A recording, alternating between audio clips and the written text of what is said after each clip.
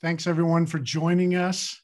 My name is Rob Straw. I'm the CEO of CEIBS Zurich campus in Horgen here on the lake. Welcome to today's Lessons for Leaders webinar. We started this series of Lessons for Leaders webinars last year as a response to the pandemic breaking out. We never expected this to take so long, as you didn't either. And we found it was a great way to connect with you, with our alumni, with business executives, with people who are interested and friends of CEIBS, to connect it to this network. And it was a great way to explore new topics or topics that have been somewhat or largely impacted by the pandemic in particular. And due to popular demand, we've seen some great responses about starting this series again. And we've decided to continue it initially virtually, and then hopefully potentially live and virtually going forward in the future. So if there are any topics that you would be interested in hearing more about and us exploring together with our professors and experts in our network, please let me know or let Hannah know. Today's webinar is on the topic of M&A amidst a pandemic. Sit still or make a move? ?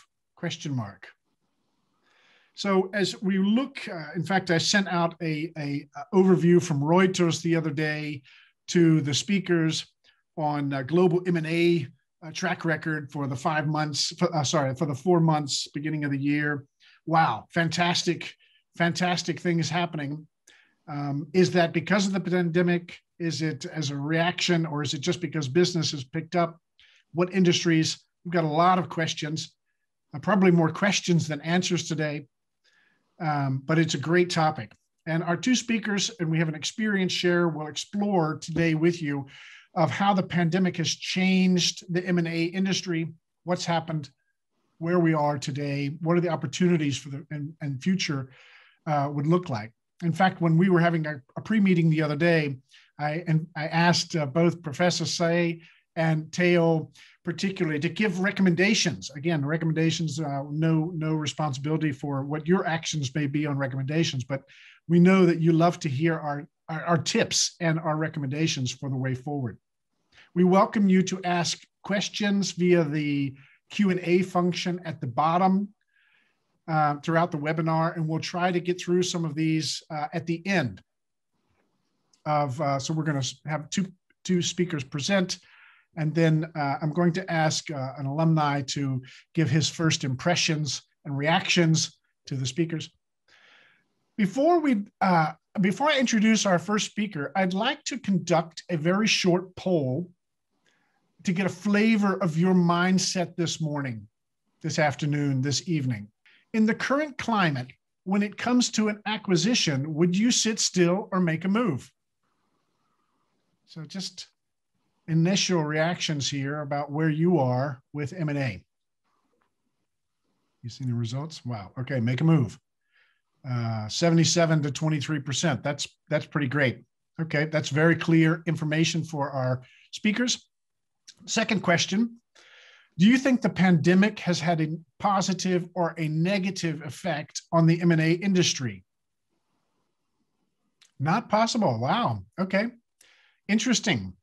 Because that's not what the Reuters data or any of these global news firms that are tracking the M&A right now would say.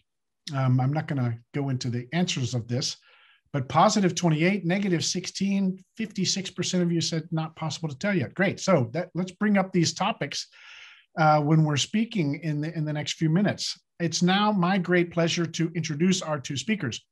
Professor Se-Young Lee, she's a lecturer at CEIBS. She's a lecturer of strategy. Her current research primarily concentrates on the strategies of technology ventures.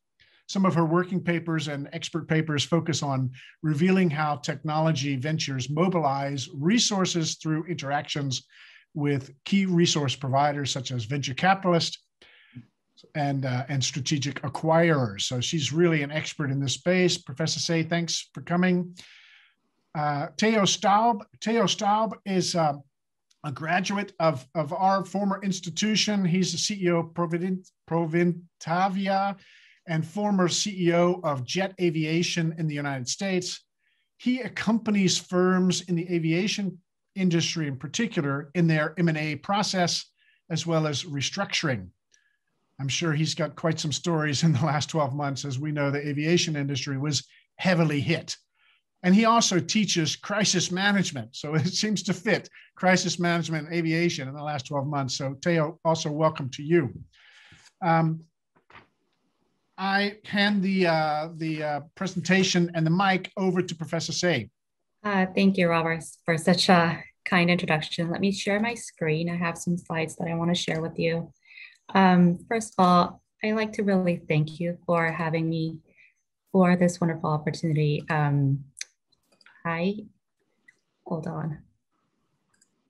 So as Robert mentioned, M&A is a topic that I'm very passionate about. So I'm really thankful for the opportunity to share some of my thoughts. And my goals are actually really simply to sort of set the tone for our discussion. So more importantly, I'm interested in our discussion that's going to take place later on, especially with Theo's input and your questions. So looking forward to your responses and discussion. So first of all, let's take a quick look at what's been going on. If you look at the chart on the left and consider last year, earlier in the pandemic, there was a significant drop in the number of M&A activity. And some companies were probably finalizing whatever was existing in their deal process, but not really doing much more than that. But since the third quarter and since the later end of last year to this year, so M&A deals were not only coming back, but seemed to be at a really high flow. And so as you can see on the right, especially there has been a high interest in the tech sector, and we'll be talking a little bit about why that is later on. But mainly two things that are going on. One is there's a lot of activity and a lot of interest in tech companies. So for example, in Asia, tech companies doubled to 136 billion US dollars last year. And in the US, and of course, this is in the same along the lines of tech-based companies, a lot of venture capital-backed companies went M&A. And so it hit a record high at 75 billion US dollars. And not only the final acquisitions, but there's been a lot of CVC deals as well last year, and also another record high at $72 billion. And so there are probably a few different things that are enabling this surge in activity. And probably one of the things is that a lot of buyers are actually in good shape. And this is probably because a lot of capital markets have been favorable. And with that, so for example, this is sort of the CEO sentiments. So this was based on a survey of 167 CEOs earlier in March this year. And what they've been saying is that a lot of them, almost 3/4 of them are saying that they fully recovered from the pandemic or will do so by this year's end.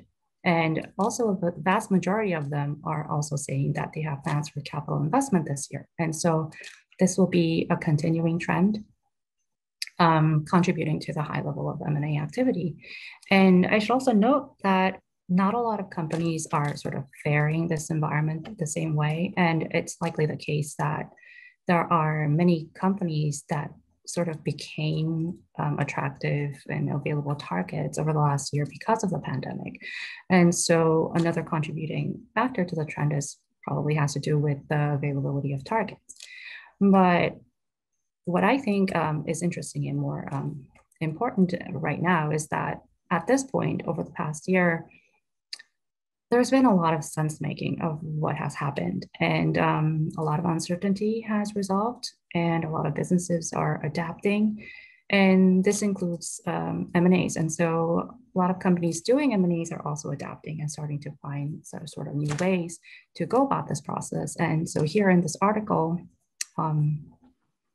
as you can see in the headlines, we realized that we can do due diligence virtually. And this is probably not something that many would have imagined previously. And a lot of businesses are getting increasingly comfortable and confident with these kinds of ideas. And so again, the situation it's becoming quite favorable for M&A activity with these sense making in mind. And so given that the situation is there for them, there are some specific motivations for M&As this time around that I wanted to share. And this is sort of where I wanted to leave our discussion. And one thing seems to be that many companies are realizing that they need to go digital. So they need to change, they need to reposition some of their activities differently. And this is pushing towards M&A. And so they're thinking, let's add specific products or tech that could change our processes, and we can go digital, accommodate digital work, and so on and so on. And there's really good reasoning to that, because M&As, as we know, is a considerably faster way to get the things that you would need, or get your foothold in a space where you need to be in specific markets. And one thing to note about that is that there's going to be a lot of competition among companies with similar motivations. And this on top of the already higher valuations that we're likely to see based on this heightened activity and the surge of activity will definitely have an influence on how attractive that M&A will be for you as you consider maybe achieving the same goals or same strategic objectives through other forms of partnerships, other forms of internal initiatives, and so on.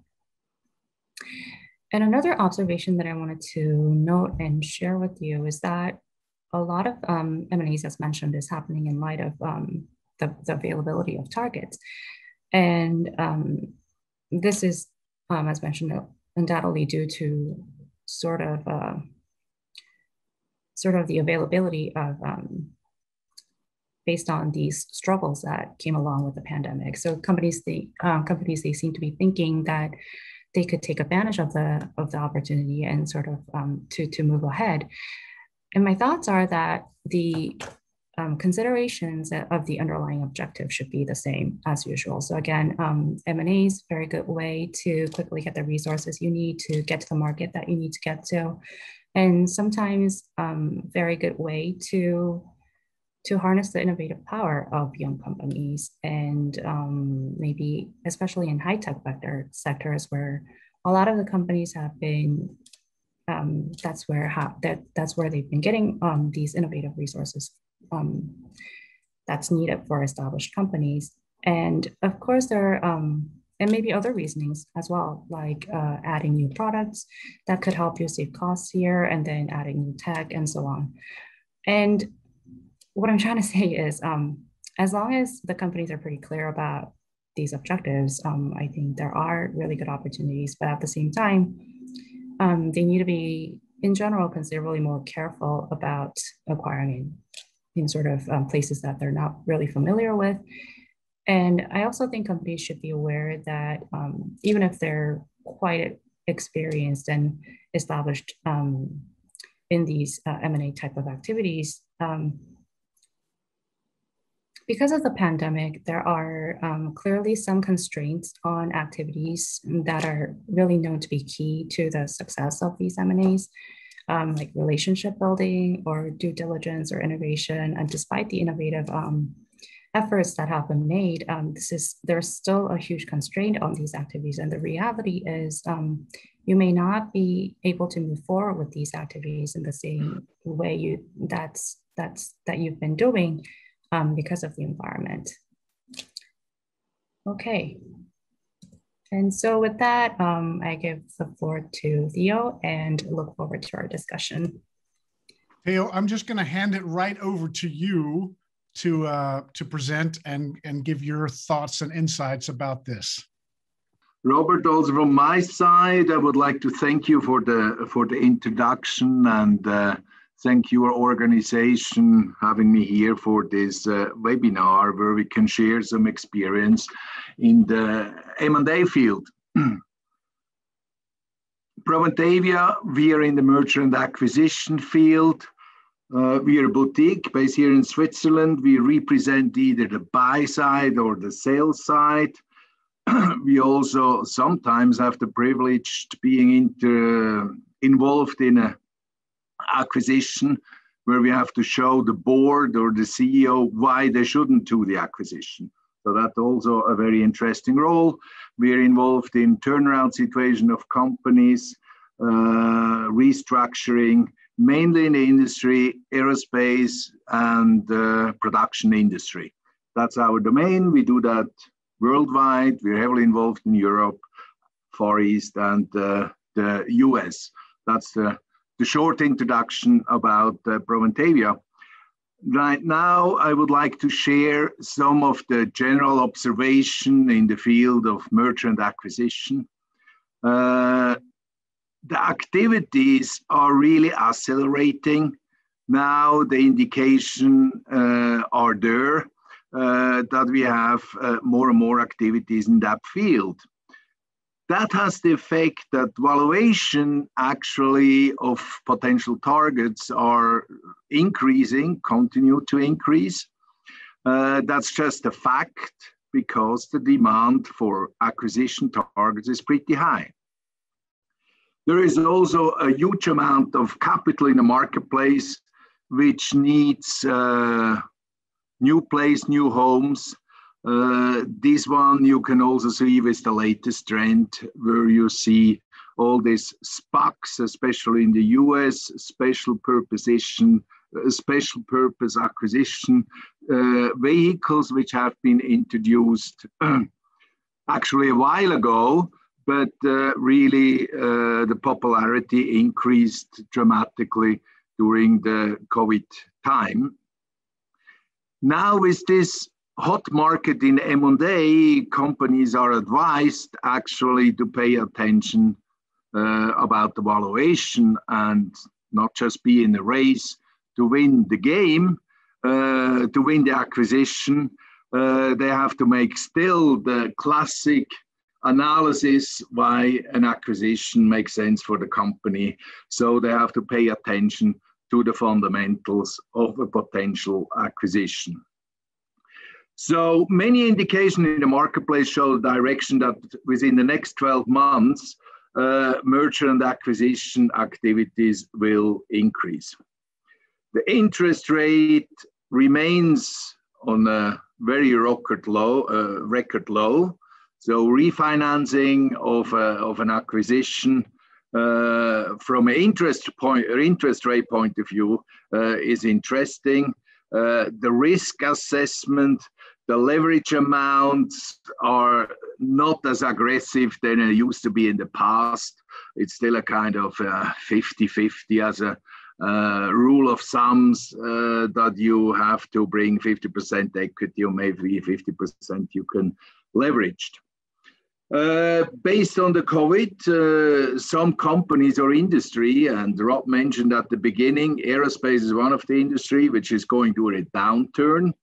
There will, after the phase where we have government aid for the different companies, there might be a situation that you have distressed asset in the marketplace, which is an opportunity for consolidation, an opportunity for acquisition. So since we still have the governmental aid in the marketplace in Europe and in the US, the distressed assets will come on the marketplace once this help has stopped.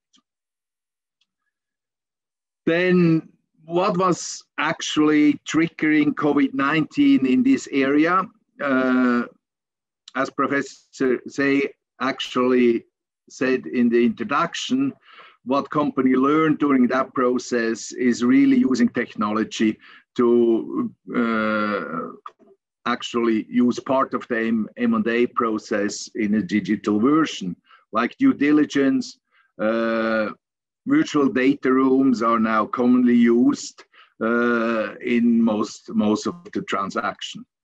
So people could have seen the advantage of digitization. The acceleration of digitalization has actually increased during the COVID-19 time in merger and acquisition. Also management presentation, where in the past, everybody wants to see the management presentation physically. Management presentation takes also place via Zoom meetings, other electronic platforms. So the valuation of asset remains high. It's still a big challenge. But however, even in these new times, the mistakes are still the same which are made in M&A. People think the M&A transaction is done once the contract is signed and the target is paid. So still not enough attention is actually brought to the post-merger acquisition, to all these processes. What one can see is a slight shift maybe in the interest from a geographical point of view, whereas prior to the pandemic situation, COVID-19 situation, the M&A focus was very heavily on Far East. Now we see a certain shift or a certain attractiveness of market like the US and Central America, and especially also Brazil. So there you see a kind of a geographical shift. If it's sustainable or not, we don't know. So regarding the areas of interest, the industries, TMT is still very hot, medtech is very hot, financial services are very hot. That's a kind of an overall picture. Now, since I'm working in aerospace, I will give you a kind of insight there. There will be a consolidation in the MRO business, maybe a consolidation in the airline business, which, you know, they're going through dramatic times. So in the classical industry, there is potential for consolidation. At the other hand, there is a great hype in new technology, especially in the eVTOL market, where these new ventures are very well financed now via the vehicle of the SPACs.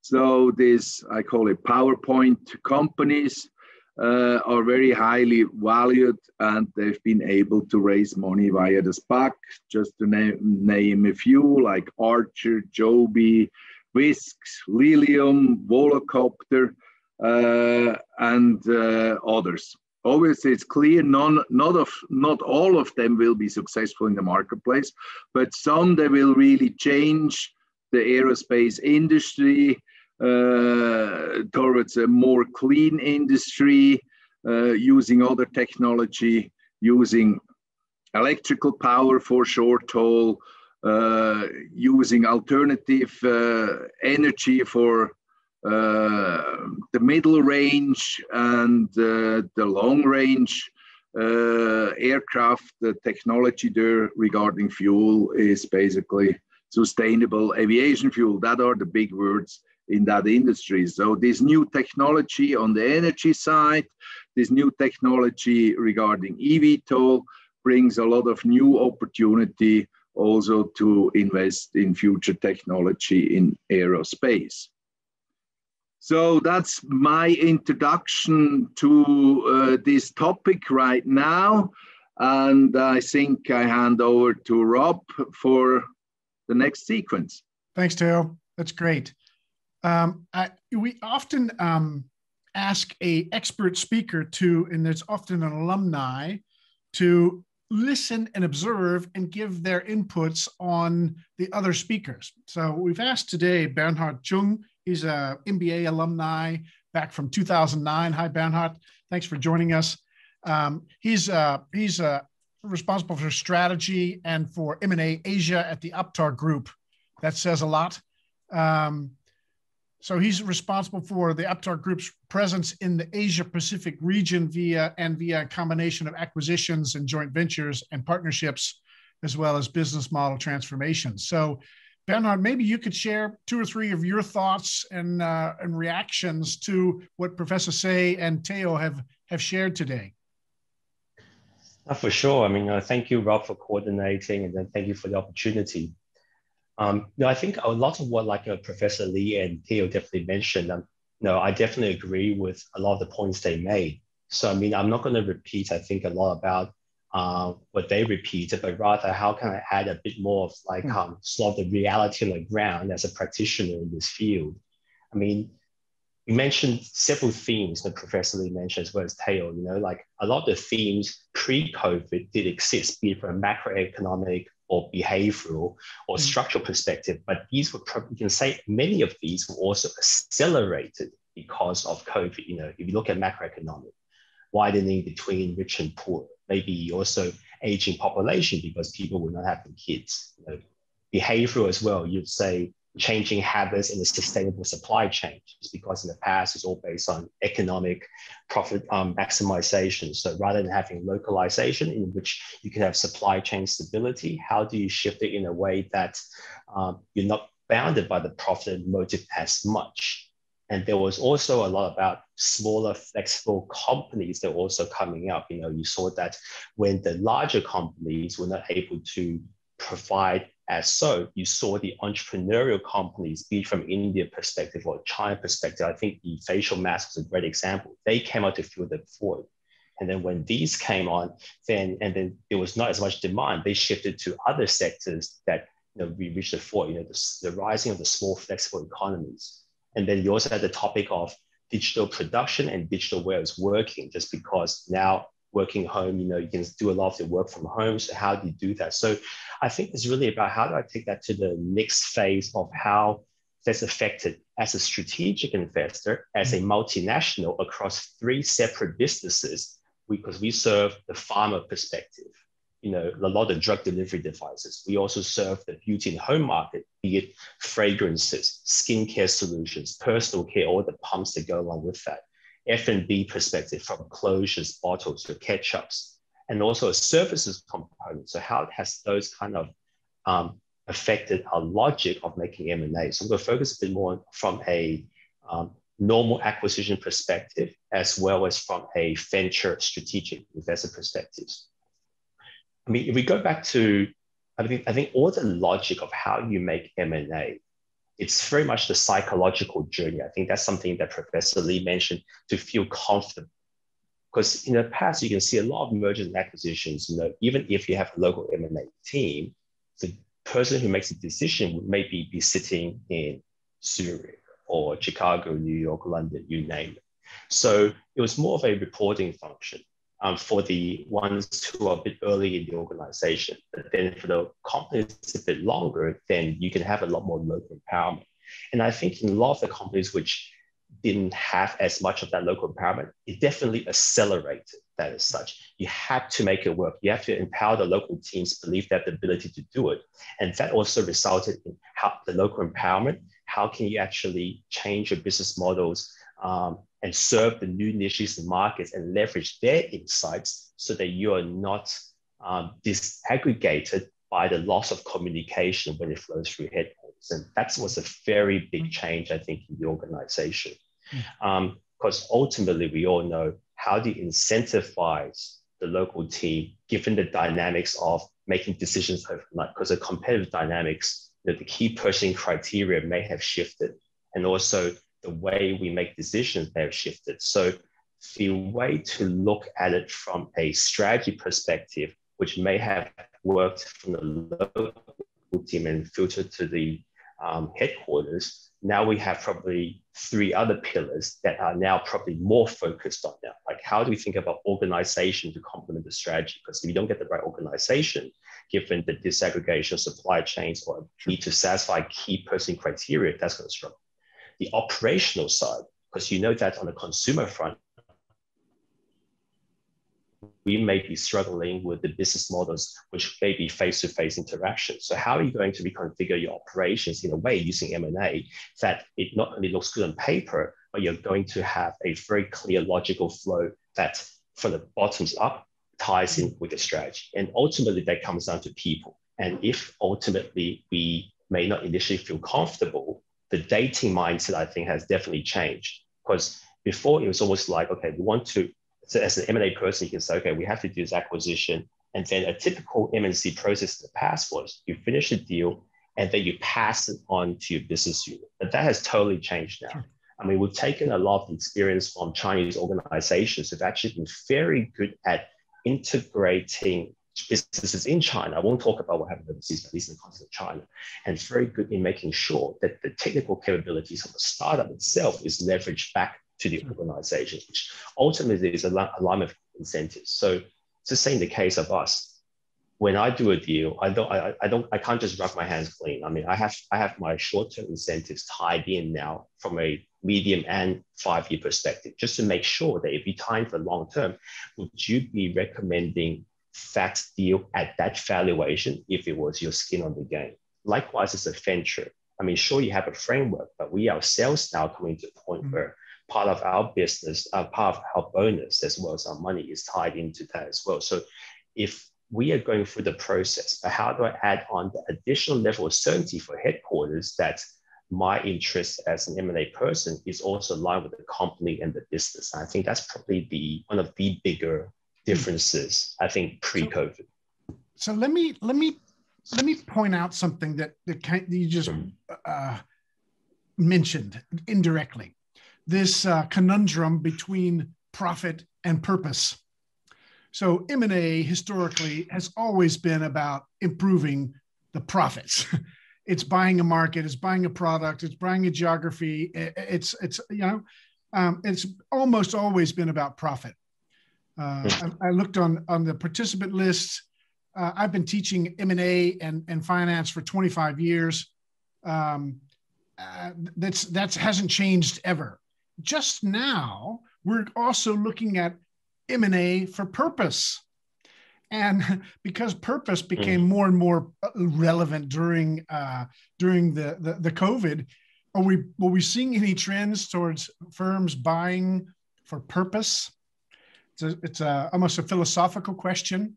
Yeah. Because we're seeing that, again, we had this pre-talk with Professor Say and Theo, that the PMI stuff, the integration, firms are still awful at this. I mean, awful. So you might have a few sprinklings of firms that do this pretty good. It's great your firm is also, tying you into the incentives and making sure that there's a blend. But overall, we're seeing this purpose integration is still a challenge. And then Professor Say mentioned this virtual due diligence. So, it used to be about the people. It used to be, and Theo mentioned it used to be about the management presentation was most important. Now, I don't have to go there. I don't even have to meet the lady running the company and owning the company. We can do all this virtually.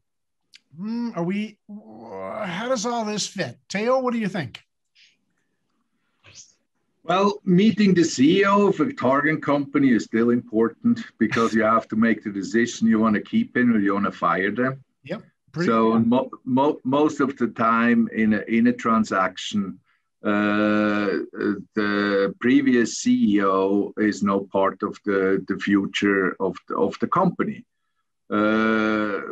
Very often because there are succession planning in a company and so on. It's a natural transition. But at the other hand, meeting the key people, developing the trust, and at the end of the day, it's a mutual trust, a trust issue, is still a kind of a very important factor. If the team fits together or it does not fit together. That's not about good or bad. I mean, one person can fit in this corporate culture, the other person can fit in the other culture. It's like a football team. If you're not playing the top league and you have a player from the top league in the second tier league, you might cause a problem in your team because the person might be too good, too special, whatsoever. He does not fit in the team. To evaluate this criteria, I think the personal contact is still very important. But a lot of things where everybody saw it in the past, we have to travel there, we have to see it. A lot of things which are more rational, they can be done now with new electronic means. And coming back to your statement, you know, in the past, acquisition have been done just for profit optimization. Clearly, we still see that, but new opportunity coming on the marketplace, not driven by economical reason, but driven by other society demand, like all the technology for CO2 reduction, which, for instance, reflect in aerospace that this new technology are considered. That are new ventures which are purpose-driven. Obviously, to invest in this purpose-driven company, I mean, people want to make money. Sure. So it's more about new opportunities come in the marketplace because of other demands or purposes of the society. Thanks. Professor, so what are you another thinking? point I could... Oh, go ahead, Bernhard, go ahead. Because I think another point is also to add there, I mean, you know, profit and sustainability are not mutually exclusive. Because I think, you know, when our experience is that, you know, when the previous job at DSM as well as right here, right, some of the trends now are so strong. If you were to look at those details in sufficient, from a execution perspective, what you actually realize is that the business models, if you can get it to kind of shift because you see the logical flow from start to finish, it is not mutually exclusive. I mean, even when use the case of DSM, right? We had a very clear business model back then where you take the case of electric vehicles as well as normal combustion engines. Our model was that like the materials we are going to thrive in, it is trend agnostic when it comes to vehicles. If you were to have an electric future or a combustion future, they're still going to use the materials we provide. It was same as well from a plant-based protein perspective or from a dairy perspective, you still use some of our ingredients. So I think if you get that correct, then purpose and profits can actually be linked into one. Professor, what do you think about that? I want to make a comment here. Purpose and profits are two dimensions of the strategy. The most important one is the time frame you're looking at the strategy. You buy a company with the idea you're going to have sustainable growth or whatever forever. You want to keep this company, or you buy a company, you want to do short-term optimization of your profit. You want to optimize it within the optimization of the profit within the next 12 months, basically do asset stripping, taking apart, sell it off, and so on. Or you say, okay, we want to optimize the profit of this production R&D company over the next 5 years and say, okay, we're not investing in new R&D project. We commercialize on the technology we have, and after 5 years, we have a new situation. So with every strategy, not only in M&A, you have to define the time frame you want to look at this project. So for private equity, normally an acquisition is a project. They're going in, do something, going out. 5 to 7 years, traditionally. Now you have a new concept in M&A from certain private equity company. They call it evergreen investment. They say, okay, their strategy is buy and hold and live off the dividend, not off the exit. So in every strategy consideration, that's also the mistake which is always made. And I would like to hear the opinion of Professor Lee, is that you define first the time frame over which you want to develop the strategy. I've been looking at this primarily on the selling side instead of the buying side in terms of research. And so I've been talking to a lot of founders in terms of how they go about choosing the right kind of partner for them. And I wanted to share that mostly it has nothing to do with what is rational. And it's usually about a lot of relationship building. And Theo mentioned trust, and that has been found to be the key. And a lot of that has to do with how much interaction you've got and what kind of conversations you've had. And I'm actually really curious to see, because they're doing all these things electronically, but the outcome of that hasn't really come out yet. So it's really something for us to wait and see if that really works out for them in terms of integration and how the partnership actually stands on the in the long term. And let me think a little bit about what Theo said about long term versus short term. So what were your thoughts in terms of what was the question around? Is it in the perspective of the buying firm? Like, what does that mean? Or is it a changing landscape because of it? No, the question was actually when it comes to strategy, M&A strategy or any other strategy discussion, the most important thing that you first define the time frame you want to look at this target, this problem, this strategy before you start the discussion. You want to develop a strategy for a company for the next 2 years, for the next 5 years. Where are you going with it? Yeah. Yeah, so that's very, very important, and very often that's got forgotten. One person has the opinion, I'm looking forever, and the other person say, hey, I'm interested in what it brings the next 12 months. Yeah. And you never find a consensus if you do not agree prior to the discussion, look, we're looking at that problem next 5 years. Are we interested to bring this acquisition? I want to know what this acquisition brings to the company till I'm retired as a CEO. Yeah. Yeah, and not a lot of people are honest about that either, right? So they don't really bring that conversation onto the table. So they don't really share their plans with the people that they're going to buy. So there's a lot of misalignment there in terms of what they're looking for. But in terms of there's all kinds of motivations, right? It's not just the time frame. Some companies buy because they want to be bought, because they can show that they can buy.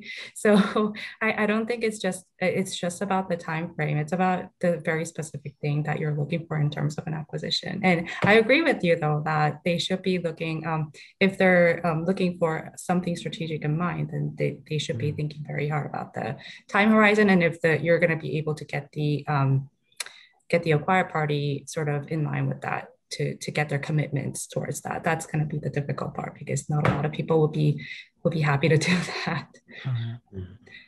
I'm gonna go to some of the questions that are coming in. We've got all these questions from the audience.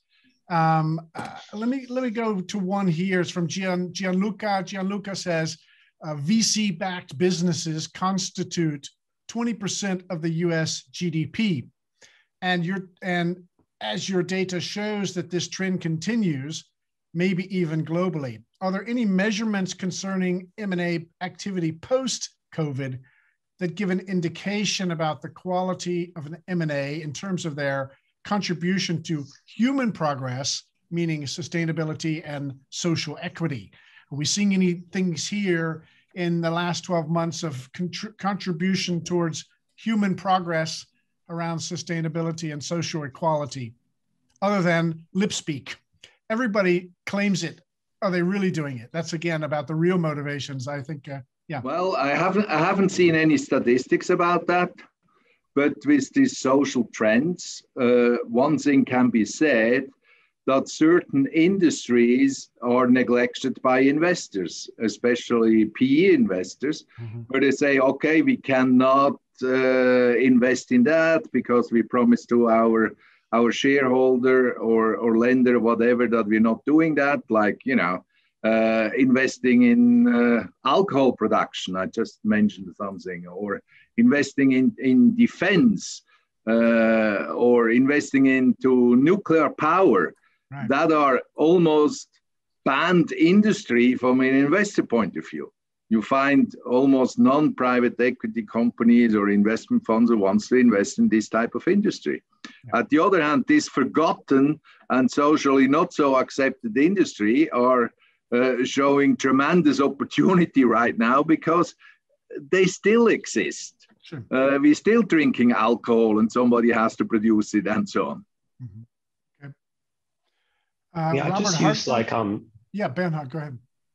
No, because I think I also because I think for every trend that goes, you can always have a counter argument, right? So, if like there's some people who are kind of saying that, okay, there's a lot of greenwashing, there's a lot of this sort of talk, But at least, it's always like, when does it get to a tipping point where it becomes real talk rather than just greenwashing talk? I mean, so what we're also seeing is that because of that trend coming in, and then more people with activists, investors, etc., are trying to get people to do actual work that proves that they're not greenwashing. At least you are having MNCs as well as investors who are walking the walk. Mm-hmm. And how they're kind of doing that is like, you obviously have, for example, if you're talking about venture capital funds, that you do having specialist firms come up. If I use like the circular economy in Singapore, there's a pretty successful one right now called Circular Capital, started by Rob Kaplan. And how he kind of incentivizes people to go is like, the people who invest, we know like the Dow Chemicals, Unilever's, L'Oreal, Estée Lauder, who've had these kind of targets. They also set, the fund also sets lower hurdle rates rather than your typical 20% IRR. They actually set 8% IRR, just to make sure, knowing full well that like the starting phase to actually getting the acceleration of the whole market takes time. So, and then gradually, because you have such a good backing by multinational and well-known MNCs, then you are seeing more copycats. So, I mean, ultimately, I think it's just which part of the cycle we are at. And we are at the very early stage of the cycle, despite having how many years of media attention and Financial Times write-up, etc. So I think, we will get there. It's a stage of like, when we get to when this really starts to really accelerate. Okay, thanks. Let me come back to another question from the audience. John says, thanks for setting up the great topic on the virtual due diligence. And this has been going on for a long time now, but I understand due diligence has already been done virtually more and more before COVID. Is there an observation on if there were any additional virtual elements or practices during COVID than before? Did we see a spike up here? Of course, we just couldn't visit, right? I mean, one thing that we have done is that we have added some other dimensions, because, Theo made it very clear, Professor Lee also made it very clear that at the end of the day, businesses are about people. So, when you miss that human connection, there's always something that's lost in connection. Like meeting someone virtually versus physically is always very different, right? So some of the things we've also put in place on top as another due diligence is really, how do we access the psychological mindset, for partnership mindset at the top level, but also at the middle level, which is really what really drives culture. So if we look at a startup, for example, if we're not able to invest, if we're not able to physically in person, we've actually started to have other so-called psychological profiles. And these are different from your typical MBTI and stuff. Like it could be almost like, what really drives you as a team? Because it's all about the team that actually, what's a highly effective team? So maybe at the very beginning of a startup, which is very different to the drivers innately in a team when you're in a mature organization. So we basically use very simple 8 metrics: learning, having fun, having results, stability, order. These are some of the dimensions that already have a very robust but yet simple set of questions. And then we actually lay it out, their team as well as our team. So we were to work together. How do these dimensions play? So even if the tool has flaws, because nothing is perfect, but at least how do we increase the likelihood that it could work when we have a physical impediment in not being able to work at this point in time, but there is a market and corporate need for this technology or for this channel, whatever you're acquiring the business for. Yeah. So that's been a big focus. We had a call, some of my team had a call just before this with ABB. That's for us, yeah. ABB is a huge, big tech company innovating, and they're coming up with some very interesting ideas around mixed reality. And I was thinking about about the due diligence stuff and wondering how could we use the mixed reality to actually not just do this two-dimensional, but actually be in the space with those senior and middle management. Could be a very exciting potential way to actually do this virtual due diligence in an entirely different way. On that, let me go back to a question from the audience from Robert. This is for Professor Lee. You mentioned that you talk to a lot of founders and the reasons to sell are often emotional. which reason to sell do you hear the most often?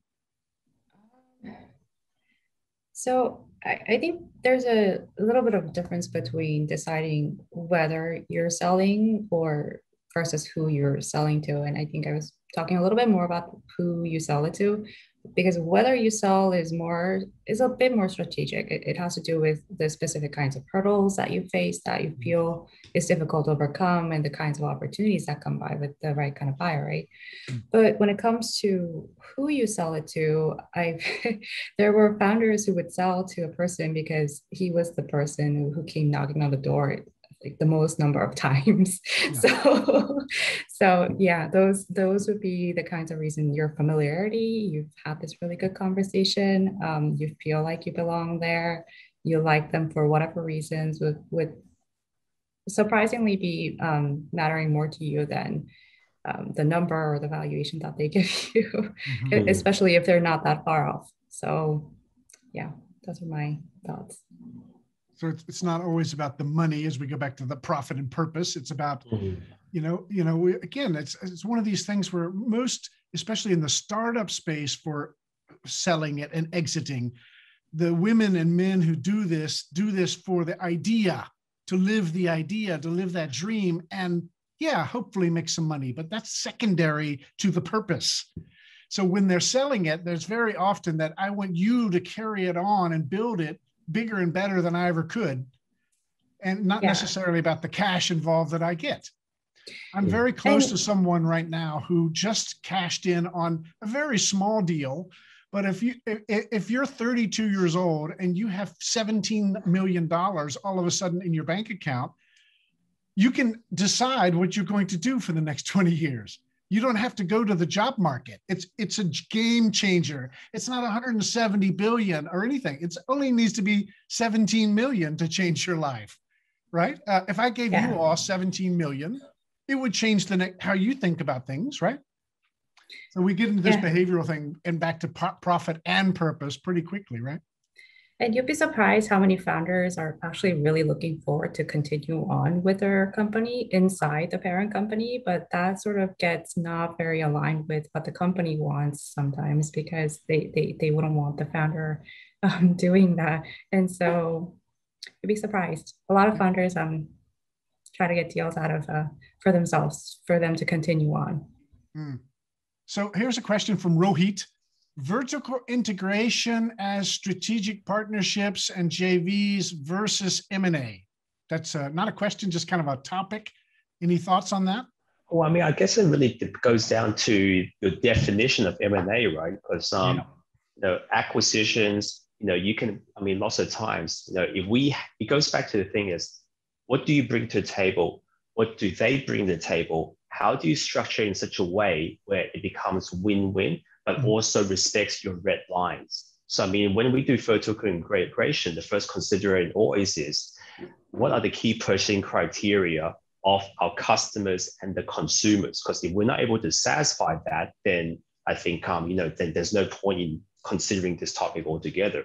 But, it's just I use our B&H business, because historically it's been a component business. But in the case of China, and that was very successful in the European market as well as the US market. But in the case of China, regardless whether you are the small independent brands or the big companies, the competitive environment is such where all the local brands are rising a lot quicker. So even your L'Oreal's and Estée Lauder must change accordingly. So that means that you cannot just be a component supplier, you have to be fast, and have full service solutions, et cetera, et cetera. And if we're not able to do it throughout bureaucracy, then you kind of have to go vertical integration further downstream. But how to do it in such a way so that the corporate bureaucracy that we have doesn't kill the vitality and the fast speed reaction of the Chinese target company. Most likely it is via a joint venture where we could own the majority, but we leave a big biscuit at the end, so that if you hit these milestones and you have key criteria that doesn't impact on speed to customer, your net promoter score, then, and as well as profitability, then this is what you can get cash out at the very end. And then we do in such a way where the integration of it we just do maybe commercial integration, but when it comes to the operational side, we leave that totally independent, with the exception of satisfying environmental, health, and safety requirements, which is same across any geography we operate. Yeah. Well, in the beginning, we had mentioned that the audience likes to hear tips and recommendations. So we're coming to a close. I'd like for each of you just to give one, as we're looking forward for this bigger space of M&A, one tip or one recommendation or one thought or advice to the audience. Theo, would you like to start? I know that I put you on the spot, but what's one thing? No. The tip is to see the opportunity right now in this changing marketplace and really act fast on it. Otherwise, you miss opportunity, and we're going towards another trend or another cycle whatsoever.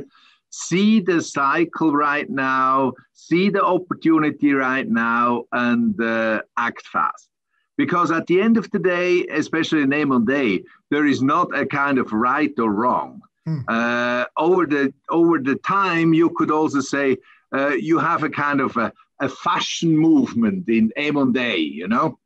40 years ago, you had a lot of companies that have been very widely diversified, conglomerates, was taught in academia. Everybody read the book 40 years ago, In Search of Excellence, and so on. And then we came back, no, we can't do that.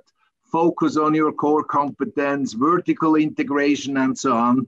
We're right now, after COVID-19, which shows a kind of a new risk profile, people said, we're only in one marketplace. We've short-term cash. It would have been better to be in another industry, but a lot of boards and a lot of shareholders, they're not ready yet to think out of the box. I mean, if you would approach the board of director in ABB, the company you just mentioned, we now have to invest heavily in agriculture in Africa. They said, whoa, we can't do that. That's impossible. Okay, thank you. Think out of the box, looking for new opportunities. And now, think fast, act fast. Yes. Okay. Bernhard, your one key advice. I would say never underestimate the power of storytelling. It's almost like be it where you talk to the founder, your team, as well as headquarters, and think of yourself as a chief storytelling officer. I mean, the reason why I say that is that when people have a level of fear, then those really works. And even when you talk about super high valuations, what we realize is that when we were able to tell the story about why we're the best partner and make it from a logical executions perspective, we were actually able to get a valuation post a 20 times revenue that a financial investor invested in. We were able to invest at 5 times revenue because they realized without support, you can actually have a very clear logical way to even de-risk and accelerate growth. And I think if it wasn't for that storytelling, we most likely would have either not invested, or if we were able to get approval, paid 20 times revenue. So the 25% versus, it's a massive difference for a very highly sought after investment where Hill House Capital is have also the story, have the story and know how to tell it. Yeah, I like that. Thank you. Professor Lee. I've had several different thoughts, but after hearing that, I want to say you got to first act fast and then get your story right. And then, and then probably I tell them to be open-minded about things, because a lot of value comes from really unexpected and surprising places in M&A. Research shows that whatever you plan for may not be what you get. And so be open-minded about what opportunities might be there. And that could be. And my final one would be decisive with the leadership and communicate it immediately. Don't wait. It's the thing that kills things, I think, the most is when the firm doesn't know where it's going or who the people are going to be running it are. Do that quickly, swiftly, and communicate it deeply with the story, et cetera, right? Yeah. So we've got a bunch of other questions. We could spend another hour, I guess, answering questions. But what we're going to do is, and this is what we tend to do, is we send the speakers the questions. And if you could answer some of those, 2 or 3 in a couple sentences on some of these questions, we send that back, as well as the slides that you showed, Professor Lee. We share that with the audience, and so to keep them in the loop. And thank you all very much. Thanks for the questions. Thanks for the dialogue. It goes so fast this hour. Wish you all a great day, a great evening, and look forward to seeing you in one of our next webinars in June or July.